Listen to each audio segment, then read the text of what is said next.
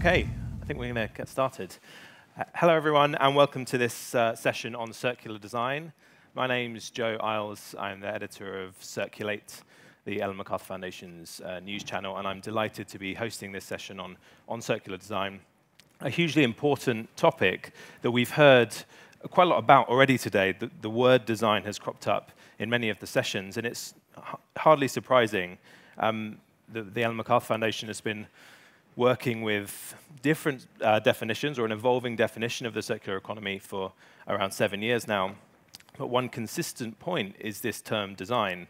And we think of the circular economy as a model for an economy that's regenerative and restorative by design. So it's already highlighted in that process, in that definition, but we've heard about it throughout the day, both from Ellen MacArthur, who mentioned about going right back to the beginning when we're thinking about new circular solutions for fashion, so going back to that design phase. Also, in the fantastic Pulse of the Fashion Industry report, which I'm sure you've all been consuming this week, design is mentioned as a really key phase where circular economy and the principles of a circular economy can start to be considered. So it's everywhere.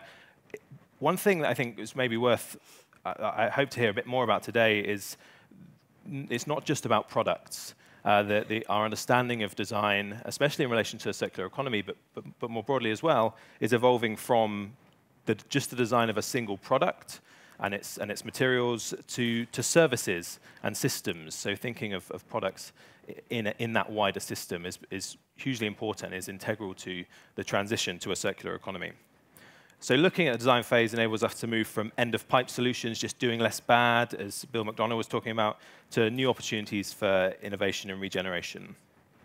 But it is a relatively new term, circular design. I think only this year it's really kind of crept up the agenda with the release of the Circular Design Guide earlier this year, which we've heard a bit more, we'll hopefully hear a bit more about.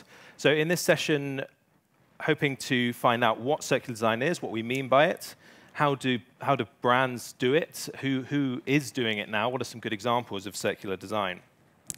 And to help me explore this topic, I'm delighted to be joined by a fantastic panel with me.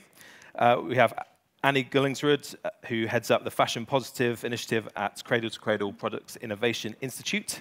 She has a background in fashion design, sustainability and marketing communications, and has been sustainability director, a consultant, writer, and designer, and worked with brands like Gap and many more, I'm sure. We have Cecilia Takayama, one of two Cecilias on the panel today. That is going to get confusing. I think it's a once-in-a-blue moon event. Cecilia is the director of the Materials Innovation Lab at Kering. Kering will need no introduction for many of you, but they're a group of luxury brands, including Gucci, Saint Laurent, Stella McCartney, and so on. The Materials Innovation Lab supports the integration of new and sustainable materials into Kering's brands. We have Chris Grantham, the Circular Economy Portfolio Director at IDEO, who heads up IDEO's consultancy business on the circular economy and works on organization systems change and breakthrough innovation. Chris has worked on a number of design initiatives on the circular economy alongside the Ellen MacArthur Foundation as a design partner, including the aforementioned Circular Design Guide. And finally, the second Cecilia, Cecilia Strömblad Brännsten, who's the circular economy lead at H&M Group. She's a sustainable business expert on the circular economy and materials and leads work on this super ambitious commitment for H&M to go 100% circular by 2030, which includes the approach to how products are made, so again, designed, and using recycled or sustainably sourced materials. She's also worked on the garment collection programs, which many of you will be aware of, and various closing the loop initiatives. So welcome to our panel. Thank you.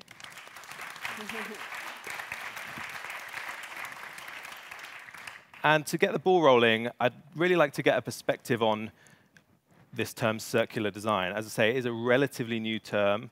Does it mean just making products last longer, or so they can biodegrade or be repaired? So I'm going to ask each of the panelists in turn, what does circular design mean to you? And Annie, maybe you can get us started. I can. And I just want to pause and say this is a very exciting moment. Looks like over 100 people in the room right now talking about circular design, and I've been waiting for this moment for a while, so welcome. Circular design, paying special attention to the materials that we're sourcing, ensuring they're optimized to cycle over and over, having an intention for where they go next, and a partnership and relationship to help us steward that process to its next phase. Great, that was beautifully concise. So highlighting the materials. Cecilia? Well, I think it's a multifaceted term because, for example, from a luxury perspective, we make products that are beautiful, that have craftsmanship, that have extremely high quality, and they're items to which we have an emotional and can have an emotional attachment. So they're things that you want to hand down from generation to generation. And this, I think, is part of circular design. But I think also that there's a need to look for a closed loop model, which is at the moment a bit of the holy grail, to look for something that can recycle items that have blended materials, which is not able to be technologically done today. So I think that is also part of circular design. But I think also fundamentally it means looking down at the raw materials. Where are the materials originally coming from? And understanding that supply chain that brings up those raw materials into the products. Thank you. Chris? Well, I guess in my world, thinking a little bit more about perhaps the role of design in the context of circular economy and products and services and systems, which is kind of what we try to get creative about at IDEO. I guess for me, it's fundamentally about value creation, about shared value creation. It's about bringing people into loops with brands, which is a very, very powerful thing. I think it's also about the design process becoming continuous. It's about moving beyond a sort of beginning, middle, and end to the design process, and in it becoming continuous, discovering a fantastic opportunity to learn about what works and doesn't work at a systems level. And I think it's asking some different questions about how we design, and there's some intriguing opportunities arising in the design process for embedding intelligence, for example, to acquire more data, to enable circularity and things like that. So I think for me it's about an interesting sort of continuous design process and learning opportunity that can help us deliver more shared value creation. And finally, Cecilia. Yeah, the Cecilia with the most complicated last name, Swedish, by the way. Yeah, I guess with the risk of repeating what everybody else said and what we heard this morning, but circular design is really about designing for an endless life. You need to really take the whole life cycle into account in the design process. So it's everything about quality, longevity, as we heard from Cecilia Takayama. It's about the intended use, but also the intended next use. And I think that's a really important factor here. So quality, longevity, choosing the right materials, choosing the right chemicals, the material health perspective, choosing the right production processes, and of course ensuring an endless life through different kinds of reuse and finally recycling. So in short, that's circular design for me.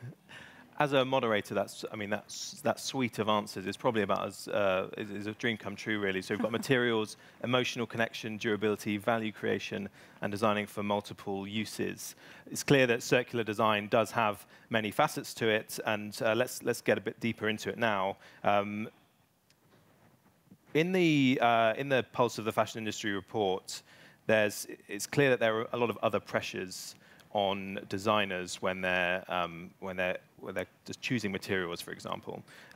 This design to cost notion is mentioned as at odds with other methods of designing, such as employing circular design. So how can we encourage the adoption of a new approach to design?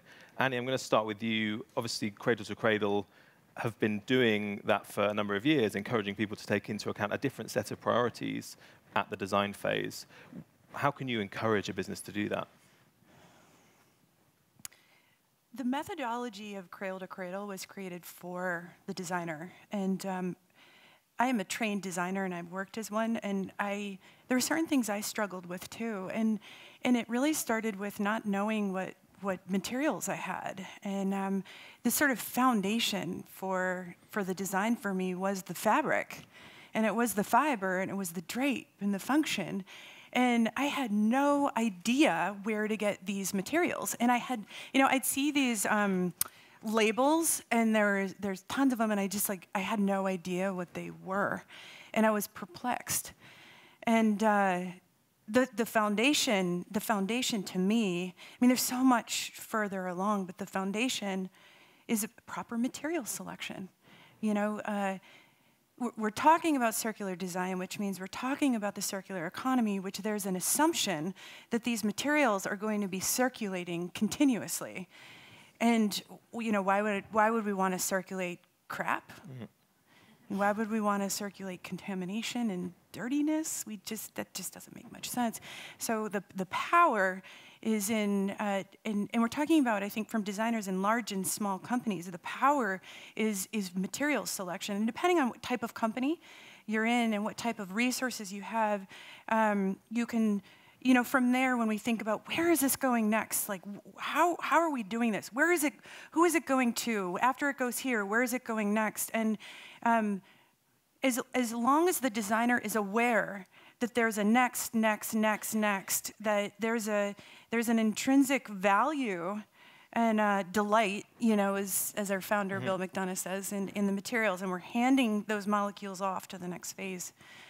As long as we know that that exists, we can find the right people in the world, wherever those things end up, to help us sort of process and steward that thing to its next phase. It sounds like it's almost creating a kind of abundance of information, so you have access to as much information that you maybe didn't in the past about the materials, what material options, where the product goes, and surfacing that is a first step. Right, and that's why I work where I work, because I was frustrated. You know, I felt like I couldn't trust anybody. And I've written a book that just came out this year, and I created a library of misinformation because I saw a repetition of phrases like cotton is the thirstiest crop. And I was just like, is it true? Like what? You know, and I kept questioning these things. And so then I started at the Cradle Products Innovation Institute, and we have a standard, we have a verification for these materials that say, according to renewable energy, water stewardship, social fairness, chemistry, and reuse, this is how it rates, and it's a standard. You know, so we have created an open source public library where designers can pick and choose from those materials, and we're growing that library mm-hmm. with our fellow apparel member companies, you know, such as the ones on this stage. And Chris, you work with brands as well, and often encourage them to or work with them whilst they implement significant change, more recently around circular economy. It can seem really daunting, I think, and when we hear phrases like changing the whole system, which is an amazing goal and is so important when we think about circular economy, but that can make it seem even more overwhelming. How do you help a brand get started with circular design? Yeah, and a lot of businesses break off smaller pieces to chew, of course, that are maybe representative of some important issues, but are not necessarily, and some important challenges, some systemic challenges. They're not necessarily the whole business. Typically, businesses also look at creating, you know, venture labs, and we do a lot of that kind of work where there's more sort of space and freedom to play. It's lower risk. I think ultimately, you know, the design thinking approach we espouse at IDEO is very much about trial and error. It says, don't be afraid to fail. You know, as you start to develop your ideas and prototype them, test them, get feedback, find out what's working, and the circular design addition to that is develop a systems perspective, as we've been saying already. So, you know, try and understand what effect you're having on the system. Now, you know, in doing that, you start to learn about what's working, what isn't working. Are we delivering kind of circular value? Are we creating the shared value, the business value, the societal value, whatever it is? And are we building our confidence in that process? So we're learning what works, what doesn't work. We're building our confidence, and that's incredibly important when tackling these. Creative confidence is very important when tackling these systemic challenges. I think the other thing I would just say is that, you know, purpose is important, actually. So, you know, it's very hard for a business to make these kinds of changes if they don't believe in, if they just want to make money. No one really does, but a lot of businesses work like that. People very rarely just want to make money. So it's about how do you access that purpose as a business purpose and have it as an operational almost capability in the end, so that you can actually say, well, we're gunning for shared value creation here. So that's the value we're looking to kind of get to, and I think then that allows you to make some sort of bigger decisions, because this stuff can affect when it's truly embedded all of the business, all of the functions of the business. Thank you. And let's get an idea of the purpose from the business, from the brand side. Kering, and so from you, Cecilia, why would a business pursue this different way of designing or different way of approaching design? Well, I think it's part of a long-term strategy, and I think that there's a limited, finite amount of resources out there, and so it's part of having to make a business that can sustain itself in the long run. And I think that it means what's challenging also is trying to move towards a paradigm of internalizing external costs, which today is not able to happen until you start looking through the supply chain and really making those changes that can embed it within your supply chain so that it can work in the end, because it can't just work with just having recycled, innovative materials is fantastic, but if you don't have a sustainable business of that in and of itself to pull it through the supply chain and have paradigm changes, it won't succeed. So I think that's essential. And we heard some quite surprising statistics, again from the research released this week, about the economic disadvantage that could be on the horizon if businesses don't change. If that pinch isn't being felt quite so severely yet, is getting others to think in the same way, is that a challenge? Is that difficult? Absolutely, because one company can only do so much. And for example, especially in the fashion industry, we don't own our supply chains. So we have to depend on the collaborations and the cooperation and, frankly, negotiations we have with our suppliers and our sub-suppliers and our sub-sub-suppliers in order to make those changes that will actually embed it in the supply chain and make it something that will work. And from H&M's perspective, is this, I mean, some of this probably around long-term viability strikes a chord. Is there, what are the other factors in terms of that go into deciding 100% circular by 2030? Yeah, and I think for us, it's really, we're truly convinced that circularity will be the only way to go in order to stay successful in business, actually, going forward. Looking 5, 10, even 20 years ahead, if we want to be there, we really need to go away from this linear model of take, make, and dispose and creating waste. So I think from our perspective, we have a really strong circular agenda that we want to prove with this 100% circular vision. And we really see that we need to decouple growth from the use of virgin resources and finite resources for a lot of different reasons. And all of them have been mentioned already: population growth, resource scarcity, and of course, a huge waste of resources. We are treating the resources in a very unsustainable way today. So therefore, we have this commitment to 100% circular. And with 100% circular, what do we mean then? We mean that we will have a circular approach to how fashion is made and used. And that basically means that we need a systemic change to the way that fashion is made and used. And that will incorporate the whole life cycle, as I explained when explaining what is circular design. So it's about design, of course. It's about material choices, production processes, and different ways of expanding the lifespan of the product. So taking this holistic approach is very important. But above that, we see that the use of resources is so important. So we also set this goal of only using recycled or other sustainably sourced materials by 2030. And I think by doing that, we could also show this commitment to the supply chain, to the industry as such, and hopefully others will follow, because as Cecilia Takayama said, we cannot do this alone. We need the systemic change will only happen if the whole industry joins, but we want to take a leadership position in that. And of course, that entitles for our products, but we also work a lot on circularity for our non-product, so to say, what we don't sell. So we have, for example, developed a circular design tool together with the Ellen MacArthur Foundation for our interior materials, so we can set a kind of ground level look at where we are today, but also look at the different improvement areas that we have. So I think setting these tangible, real goals will really be the way forward to achieve this change, and it would also be a way for us to make it happen within our company, but also towards the industry. I want to take just a quick diversion from the script and just ask about obviously the two brands we have on stage have very different product types, or we've heard about kind of durability, handing down clothes, and then H&M's brands, perhaps more of a high street brand, materials that are designed to be recycled, maybe that comes into it a bit more in the design phase. Can you comment on perhaps the different design approaches that you see bearing that in mind, bearing those different product types in mind? Well, I think for luxury, it comes down to a lot about the quality, because if you don't have the highest quality, I mean, we're exigent about quality and also aesthetics.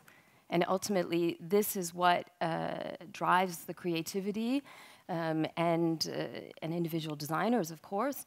And if we don't have the right type of materials, we can't sacrifice that.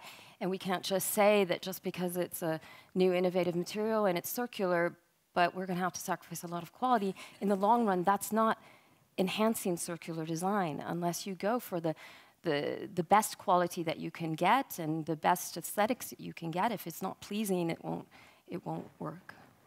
Yeah. I think we fully agree. I mean, quality is crucial. And quality, even though we have lower prices, quality is part of our business idea to provide fashion and quality at the best price in a sustainable way. So I think it's not about, I think there's not one recipe to this. There will be a lot of different ways of designing for circularity, depending on the intended use, of course. You will still need long kind of lasting products that will last for decades, but you will also want this kind of high fashion, maybe the it color for the season, but then you have to choose the right design, the right materials for that process, the right production process, and the right kind of next life. Maybe they are biodegradable, and I think Mr. Future Fashion is actually doing some interesting research on this, on circular design. But I think we have a lot of brands in our portfolio as well, and with different kind of price ranges, and there will be different recipes on how we tackle the circular approach in these different brands. And we don't have a clear solution yet, but I think the steps we have taken with the garment collecting program, with the circular design approach on both our products, but our interior products, and the holistic approach with quality, longevity, and things like that, choosing only recycled or sustainably sourced materials. They are kind of stepping stones, but we're still working on the final kind of recipe for the most delicious meal that we will provide the circular, I don't know. And that point around there being a multitude of different approaches to this, at the start we were saying about how this could be, certainly from the Ellen MacArthur Foundation's perspective, as much about business model design as product design. We've spoken quite a lot about materials, and this is my first time at the Copenhagen Fashion Summit. It's been a big topic of discussion throughout the day, the materials, where they come from, sourcing. How do you approach business model innovation versus material innovation? Because Annie, you mentioned around materials, obviously a huge part of Cradle to Cradle. If you could design the best products in the world, if you can't get it back and do something with it, are you wasting your time? Right. Right. So we've had the last, I don't know, this sustainability in fashion hasn't been around for too long, but we've collected a lot of data and experience with what has worked and what hasn't worked. And we're shifting from sustainability into circular apparel and circular economy. So let's all go there, right? And as we shift into this vast, big world, there's a lot of branches that come out. I mean, if you've seen the Ellen MacArthur Foundation has this butterfly, right? That shows the biological side, the technical side, and everything in between, the reuse, the disassembly. Like, what do I do? And I think as all of us are going to have our own needs. Each company is going to have really unique needs. And certainly, we have our commonalities, you know, and the goal is to find our commonalities, springboard from that, scale and accelerate, because we're much more powerful together when we find those. And then we understand, hey, what is it that our individual company wants and needs and what's best? And that's where you get to be creative and leverage. And this is the key word, I think, of today. Relationship, partnership, collaboration is you can't do it alone, and I don't want to. It's not very fun, nor do I think that I can do it alone. But I certainly have much more fun together, and it's to identify the areas of, you know, if it's disassembly, if it's, you know, take back, if it's reuse. There are so many. So many companies now that can help you. And a key word here is scale. It's scale. We can't do this without scale. You know, we can't do this without scale, you know, and so and that's going to require help. Definitely collaboration high on the agenda, and we'll come on to it in a few moments. Chris, business model innovation, I mean, you and I think when we first started working together, I kind of thought IDEO, they design products, they design stuff, but it's really, I realize it's less and less about that, but more around designing a service or system that works. How do you, when you work with brands, approach both those areas? Yeah, I mean, that's systemic awareness, and the other speakers have sort of touched on lots of that, so I won't sort of dwell on that too much, but yeah, thinking about how do you design to enable a larger system of users. So we go from being sort of user-centered to being multiple user-centered or more system-centered. If we're thinking about how the materials potentially have a use, if we design them right and we select the right materials, to your point, you know, how can they be useful to more people within the economy, more businesses. So that's all, I guess, a part of it. But then also, how do we create more valuable relationships, which is obviously a key part of the business model building process. So, you know, potentially if we're moving to a brand retaining the ownership of those assets, and leasing them to a user, that might enable that user to be able to afford a higher quality level of product. I would do a lot of work in the coffee machines area, as you know, Joe. So that's potentially a way that they can access a better experience through a different business model, potentially offering them more choice of experiences as well. So there's lots of things that you can say, well, that will create more value if we adopt a sort of circular model in terms of more valuable relationships. And then there's, I mean, we use the business model canvas at IDEO, and we're looking at how do we evolve that to be more circular. So there are just some different business model generating considerations. So thinking about the values of different kinds of partnerships, and obviously partnerships, as we've been saying, absolutely key. Thinking about different assets. So if you invest in and generate more natural capital, more social capital, more human capital, how do you then value that on a business model canvas? And what extra value can that bring to your business? So it's thinking about assets a bit differently, thinking about partnerships a bit differently, and you know, I think that's an interesting sort of a new sort of experience, I suppose, as part of designing business models. Is you've got different assets, different partnerships, different things to consider that can generate value.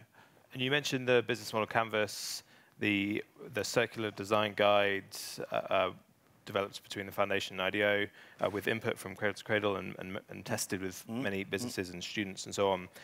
There's the butterfly diagram with its many loops. How those sorts of kind of references, tools, is that at odds with this idea that there isn't a one-size-fits-all? There isn't just a guide you can pick up and go, hey, let's just apply this. This is the most obvious option. It's never that easy, is it? No. I mean, the design is a bloody tear-inducing, messy process. That's the truth of it, and that's the best thing about it. And of course, it's not about filling in boxes on a business model canvas. The business model canvas is not going to necessarily help you to generate the ideas. It might be a great place to capture some information for your boss or something. But what you need to be doing is getting out there, building stuff, testing stuff, and finding out what works and understanding where value lies in a very kind of up close, personal way with it in the market. And that's the best way to learn. Yeah. And we have two businesses who have learned through that way. H&M in terms of getting stuff back, people are aware of the recovery boxes that are in stores to recover textiles. But what have the group learned about exploring circular design, either at the product level or the service level, system level? What have they learned, and what are the challenges?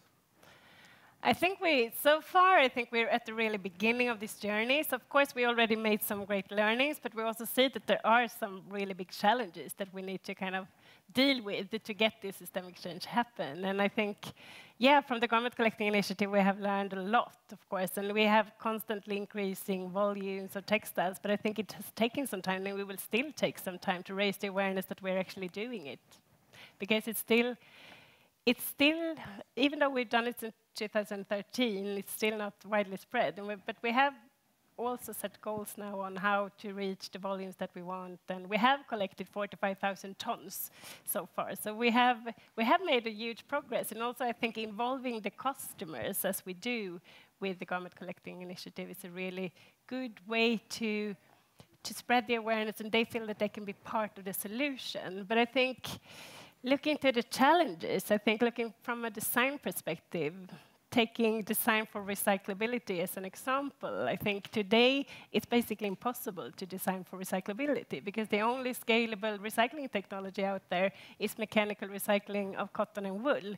And I think none of you would only like to wear 100% cotton clothes with 100% cotton thread or 100% wool clothes with 100% wool thread, because what do you do when it rains or when it's super cold and you're going skiing? I don't know, you need other materials. And so it's really hard, I think. But scaling innovation, accelerating innovation is a really important focus area for us, and it should be for the industry, and we're talking about it together as well, and the Circular Fiber Initiative will also look into that. So scaling innovation, both on recycling technology, but also on recycled or sustainably sourced other materials. It could be residues from other industries. We heard about the orange fiber or the grape leather. So it's about sorting technologies. It's about innovation on a lot of different areas that need to happen. So that's something that we try to accelerate with the Global Change Award, for example, or investing in recycling companies like One Again. And from Kering's perspective, the learnings from exploring this area? I think that it's difficult to have transparency within our supply chains, but it's possible. And it's essential to get down into the raw material stages to see where you can make those changes. Because if you just are looking at the top part of the supply chain, most of the impact's already been done. So you need to get back really down to the roots of where is the material coming from. It's the cotton fields, it's the sheep farms. These are the places where the impact is high, is very, very high, and it's where we need to make a lot of the changes. And so I think we've had a lot of learnings about how we can go that deep into the supply chain, and it's frankly, it's quite rare on the fashion side to go that deeply into the supply chain, that profoundly deep, and to make those changes there. So that's a big learning. And just a question about your role at the Materials Innovation Lab, which has obviously, I read there was like some sort of thousands of different materials that you kind of have almost experimented with there. How, at the same time, diversity of materials seems to be a bit of a challenge in terms of volumes and sorting. How do you decide that a new material is so good or so useful that it should be incorporated? Well, I think it's all about looking at from the raw material all the way through, seeing what is the impact of that on your natural capital, what is the impact of that from a compliance point of view, from a chemical point of view, and certifications point of view, and standardizations and certifications for that matter are quite important in order for companies and brands to be able to make that differentiation of what really is sustainable and what isn't. And I think the more options that we can have of better and more beautiful and more quality materials, the better off we are. And it's challenging because a lot of innovative materials that may come up, if they're not economically viable, it's very difficult to try to integrate them into a supply chain. And that's why a lot of our work is also done in trying to make those changes within the supply chain, working with our suppliers and people who can transform the supply chain and who have the ability to transform that supply chain. And we have to exert our influence, therefore, to pull it up through that way. I have 2 questions left for our fantastic panel. If you have questions on circular design, we will have a few minutes left at the end to ask them, so prepare your questions now. Since supply chain came up, collaboration is a key point. Businesses can't do this by themselves. Where are some of the hotspots for collaboration? I'm going to open this up to all of you, so it'll be fastest finger first. Pre-competitive collaboration across sector, supply chain collaboration. There's lots of options. Annie. Sorry, I can't help it. Well, you know, in the last several years of working with Fashion Positive and the Cradle Products Innovation Institute, I heard so many, I have so many conversations, and we work with a lot of different types of companies, and I just heard the same things said. We have the same needs over. No, but I'm unique in this. No, you aren't. There's a lot of the same needs, and there's a lot of different needs too, and there's a lot of you know, proprietary innovation going on, and but you know, we don't need to talk about that. There's a lot of the same needs when you fall back down as far as you can, you know, into the chemicals or, you know, the dyes, the fibers, the yarns. There's a lot of you are using a lot of the same building block or pre-competitive materials. And that's where we had noticed there's an opportunity there to, you know, share time, resources, cost, and effort. And I sense that frustration. But how do you get people to overcome it? What's the nugget that gets people to say, hey, it's worth us collaborating on that? Well, okay, so there's Kering here, there's H&M here, Eileen Fisher, Stella McCartney, Loom State, Maria Cornejo. Maybe they could, they're all a part of this initiative through Fashion Positive, and maybe you can answer that. Go for it. Take over. Which Cecilia? Yeah, which Cecilia do you want? Well, let's have Cecilia from H&M with first. A complicated last name. Yeah, I think we truly believe that collaboration will be the way forward. And I think with Fashion Plus, we see that getting this circular material through and finding these components, it can be yarns, it can be fabrics, but it could also be dye stuff or, I don't know, other kind of materials that we use, and finding the common ones that we can take forward, and also we can, even though it's only us in the collaboration, I think they could be put into the library and everybody could use them. But I think it will go a lot quicker when we do it together than just focusing on our perspective or on Kering focusing on their perspective. We need to find the common materials, the big materials that really make change and that we can take into scale. And that's cross. Oh, go on. I think it's really quite important to have these collaborations. We have collaborations across, you know, NGOs and different types of organizations, such as Fashion Positive Plus. And I think that it's part of our open sourcing philosophy as well, that you can't change the business paradigm until you start collaborating with other players in the industry. And I think that having that the support of innovation as well, of being able to provide a sort of hub of nurturing and incubating these innovative materials and innovation, you know, these entrepreneurs is quite important as well. And I think another way that we can also that we do collaborations, for example, is we support the young designers. I mean, we work with the Center for Sustainable Fashion, Parsons, and other organizations in order to help educate that new generation who are going to be working in not just design positions, but also in communication positions, in management positions, in operational positions, merchandising, product development, and all that is essential to changing that business paradigm.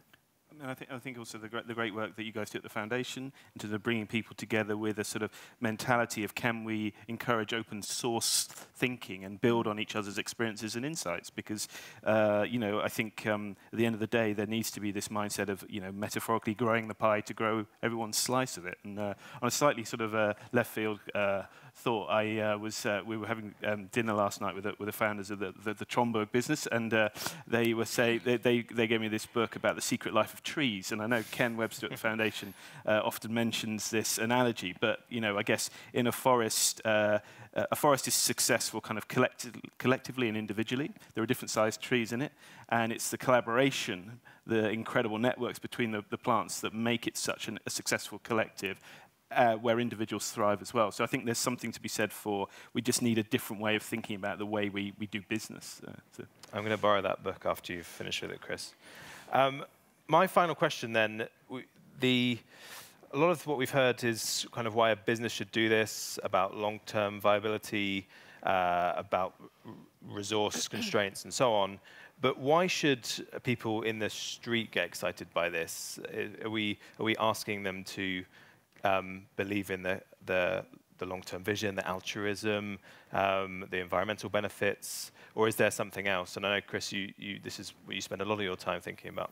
Yeah, I mean, I guess, where perhaps versus some of the narratives in the past is, I think as you touched on, Joe, this is very much a narrative of abundance if we can get the system right. So this is not about necessarily, limiting ourselves in terms of what we can enjoy in our lives. This is about sort of a celebration almost of kind of design and what we can make and enjoy.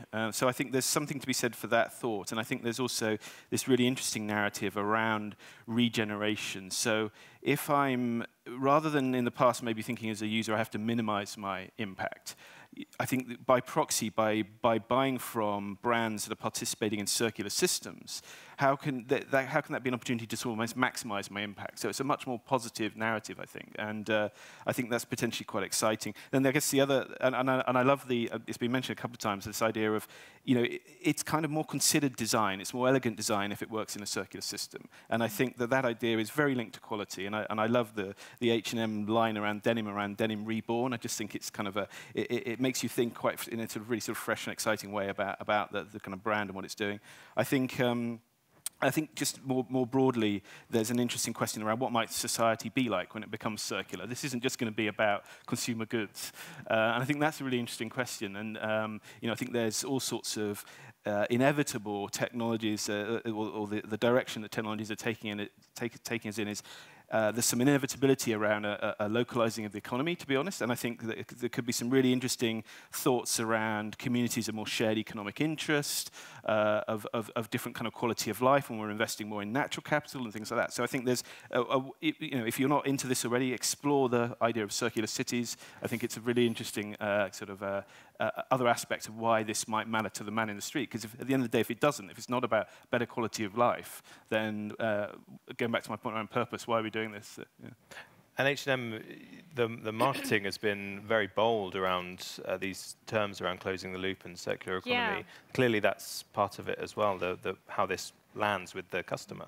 Yeah, I think we see that we have a really important role to spread the awareness that all textiles is not waste, it's a resource. And I think from our perspective, no, the people are not aware, I think, today the majority of, or what I should say, not all customers are conscious customers. So therefore, I think we should not only focus on making sustainable fashion, but really to make sustainability fashionable. And we heard it before, we used to say it at H&M, but I think working towards our customer with these kind of marketing campaigns, of course, is a way for us to do it. And I think it all came up when we started with the Garment Collecting Initiative. We did a tour around high schools in Sweden.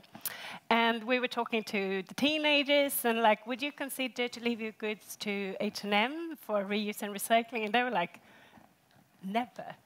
I would be so embarrassed. What do you think, I'm poor? And that's kind of the mindset that we met. And we were quite shocked because, of course, we were so convinced that everybody thinks this is a great idea, but it didn't. So, and we asked them, what would make you do it then? Well, if Zlatan was doing it, and I don't know, you're more into fashion than football, but Zlatan was at the time and still is maybe the most famous Swedish football player.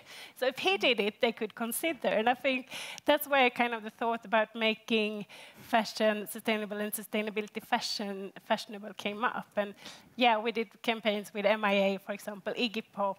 Maybe it's a bit too old for them, but anyhow, we have the Bring It campaign now, really kind of showing that, yeah, sustainability can really be fashionable. Slatanized the fashion. I like that. That's a hashtag. That is definitely a hashtag. I'm going to open up for some questions from the audience. Straight away, one down there. We have a mic that's going to travel around. We'll go to this one just at the back here. My question is for Cecilia from H&M. I'm just wondering if H&M has any initiatives that they're going to cut down on the clothes they're producing, because I think you guys are doing some great things and you have a voice that can make a lot of change, but you're still really producing more clothes than can be consumed by society. I think, as I said, we really see that we need to decouple growth from the youth of finite resources, and that will happen in a lot of different ways. And that's why we set up the strategy of the holistic approach to circularity, which entails reuse, recycling, but also different ways of maintaining the products. And of course, we want our customers to wear the products. We don't want them to throw them away or not using them. We want them to love them and to care for them.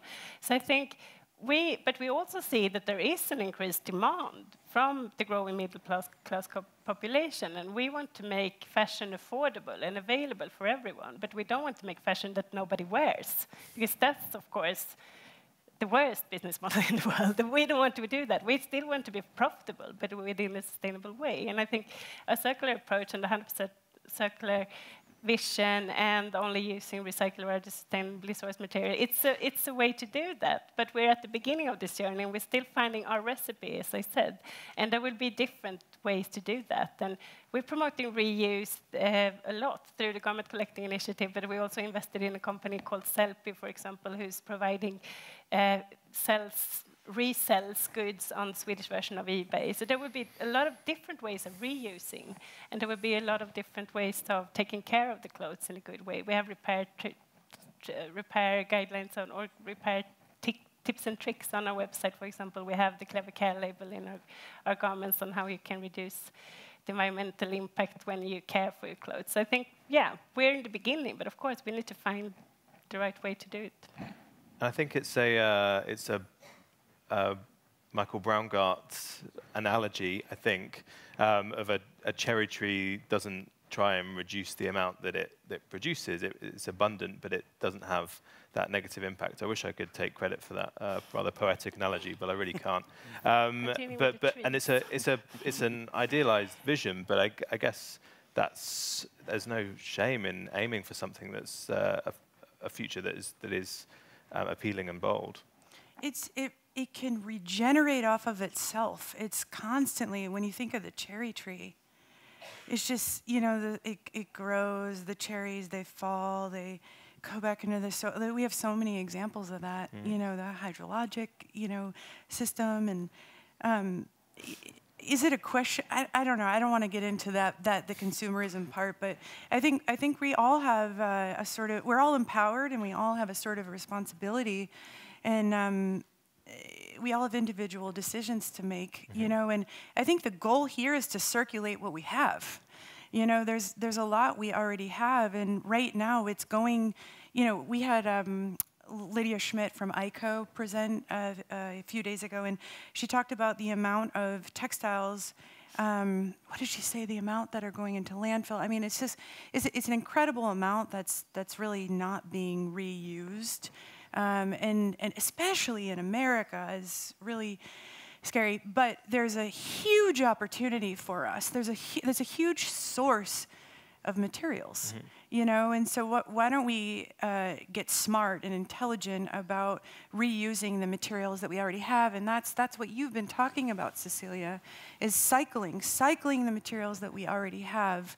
And so you'll start to see circular design and circularity is about the use of using recycled materials, ongoing, having innovations to be able to not downcycle them at the next phase, but continuously virgin quality materials over and over. That's becoming possible. More questions. There was one just here at the most awkward place for the microphone to get to.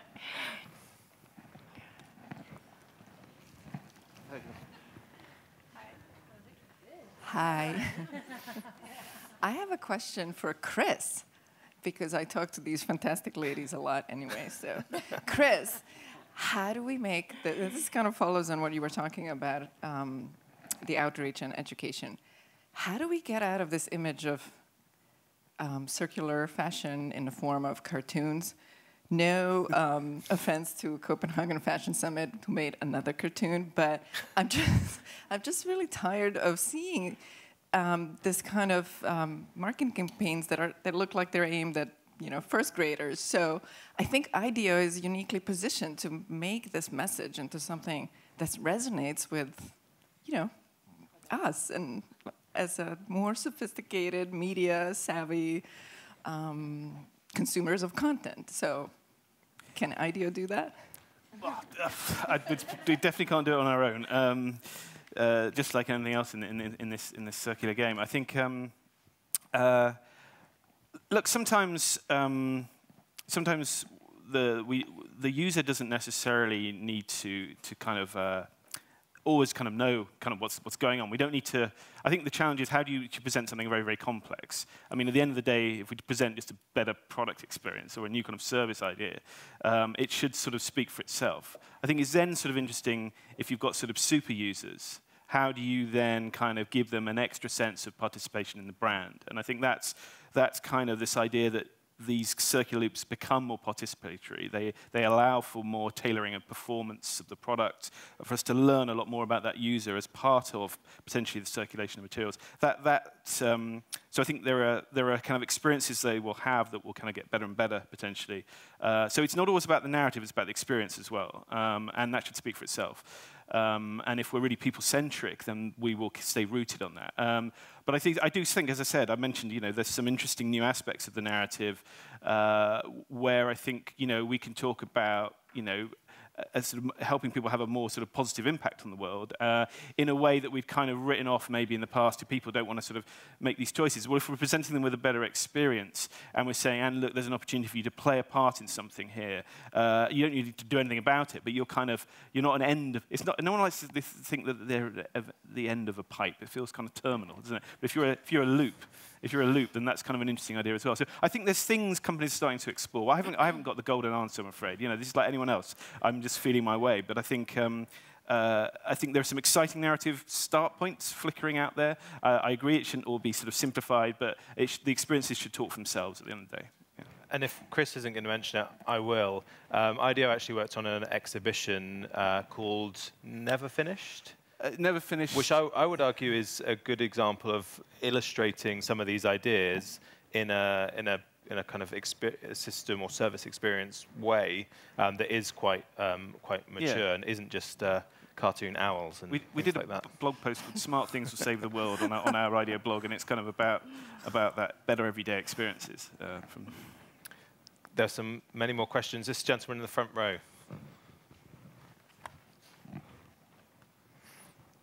Thank you. Good afternoon. Thank you for sharing all this. We heard a lot about circular design, about supply chains, also about a little bit about customer awareness, especially in the end. Fashion is still a profit-driven activity, so customer is very essential in there, is very central in there. And I was wondering, we heard H&M and what they do. I think there's a lot of things done by high street brands, but I was wondering what luxury and high-end is doing. That's a question to Cecilia Takayama, to work on customer awareness as well. Well, I think that for luxury, it's extremely important for our brands to be within their DNA. So, for example, for Stella McCartney is a brand that's very vocal about what they're doing for sustainability and sustainable products, and I think that is within their DNA. And I think that if first and foremost, brands have to remain loyal to their creative DNA, because this is why the customers come into the shop in the first place. And they have to create the products. I think the products also in and of themselves, the fact that we are making extremely high quality products coming from extremely good raw materials, and this is where we're going through the supply chain and going through to the raw materials, and that we're able to create these products that can have value to the consumers.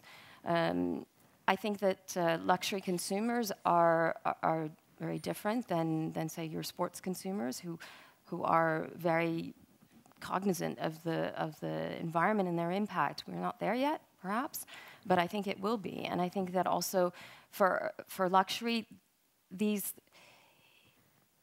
items about circular design and these aspects of sustainability are in fact embedded in our business. They're embedded in how the quality that we're looking at, the quality of the items that we're producing.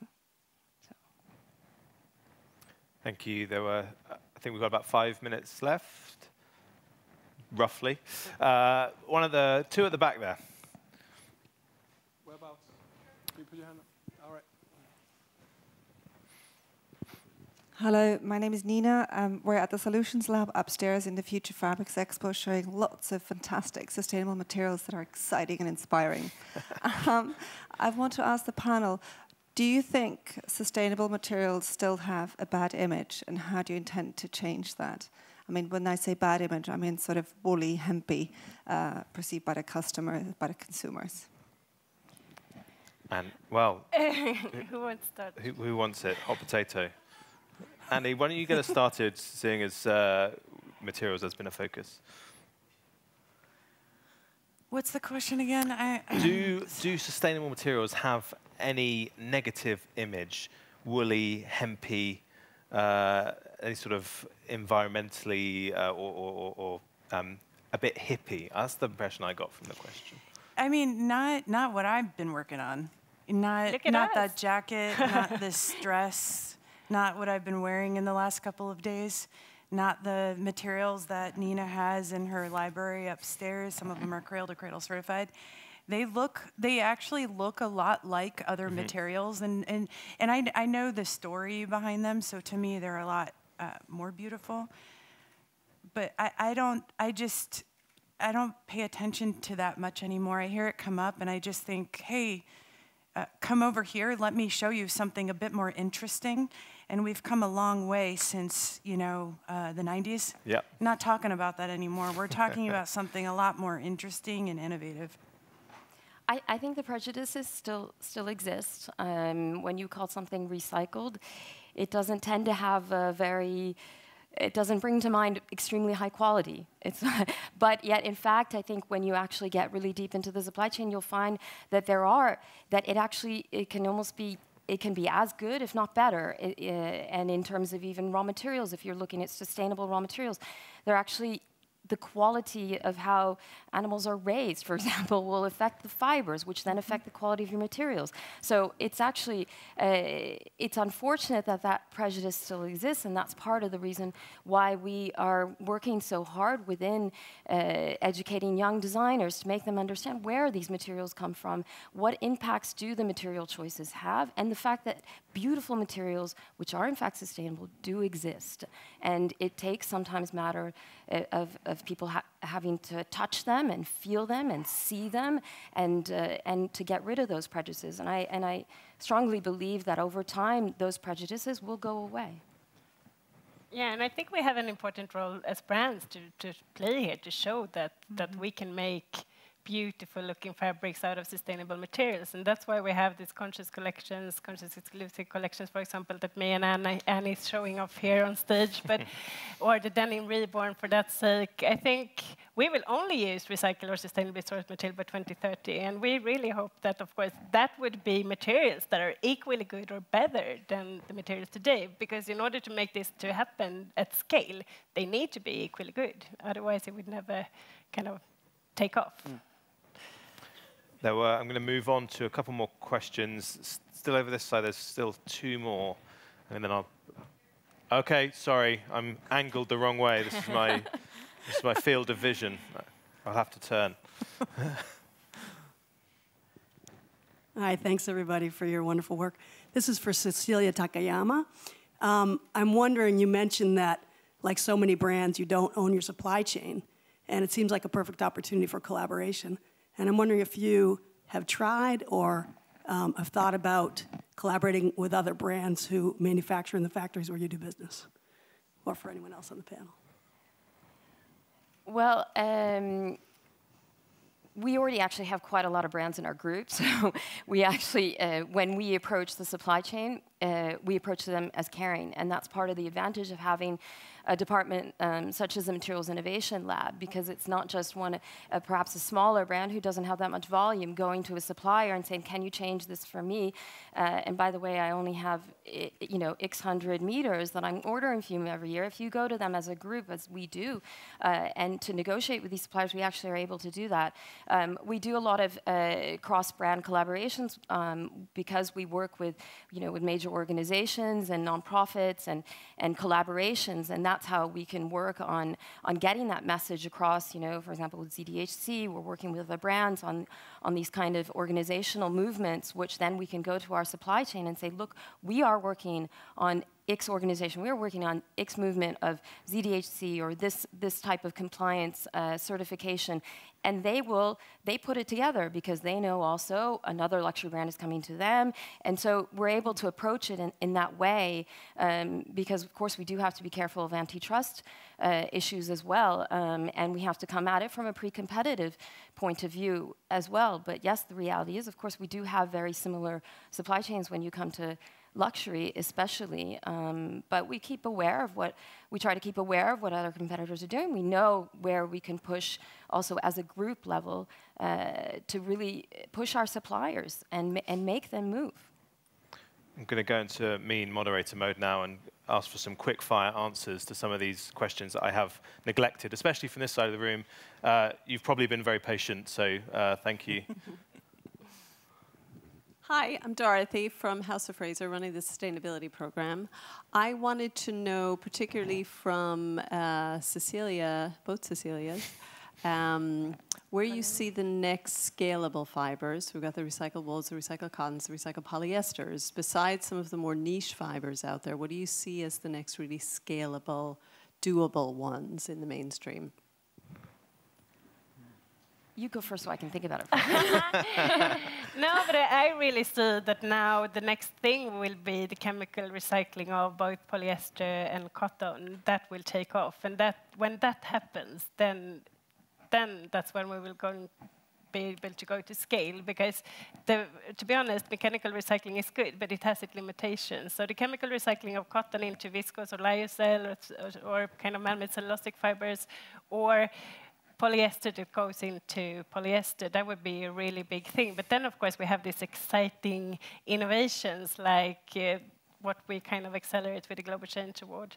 The grape leather, for example, the winner from this year, I think it's super interesting and it could be really scalable listening into them. So that could also be an alternative. And alternative to leather is something that we at least request a lot of innovation around. And that was also part of the discussions that we had with the Cradle Fashion Plus group yesterday. So there are a lot of areas where we need innovation and a lot of things happening. I really see that there's a momentum actually.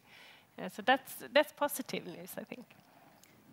I think that, well, I agree with recycled polyesters. I think recycled nylons as well. And I think that that question actually brings highlights the point that how difficult it is to scale up those innovative fibers. And I wish there were more magic answers to scale up those kind of fibers, because I think that they have a lot of value. But we must not forget that they have to be in and of themselves economically viable. They have to be of high quality, and they have to be performant. And these are very hard characteristics for extremely innovative startup fibers to fill. But it's all part of us keeping an eye on them and helping them and giving them the parameters of what we need and what needs to get into an operational industrialized system and not stay on the fringes. And that's part of the role that I think we play in terms of collaborating with these innovative startups. Thank you. I'm going to take two more if they're out there. You've been very patient.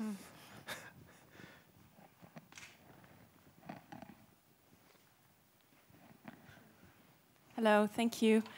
My question is for the whole panel, actually. You spoke a lot about shared value creation and collaboration.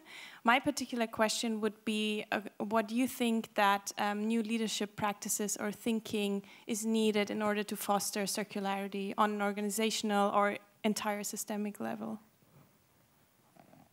Yeah, I guess it's I guess it's really about helping people understand, on one level, the system they're really in. I mean, that there's a fundamental mindset shift when one moves from a linear economy way of thinking to a circular economy way of thinking. It's a totally different horizon. You make totally different decisions in your business.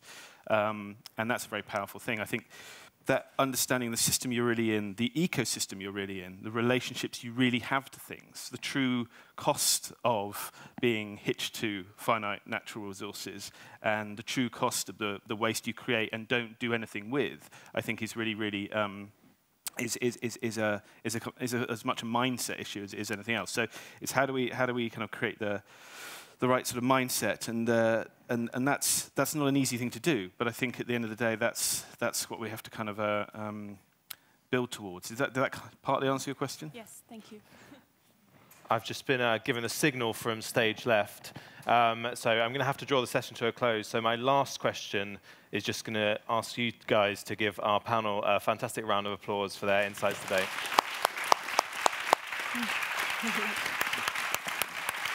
Good job. Thanks.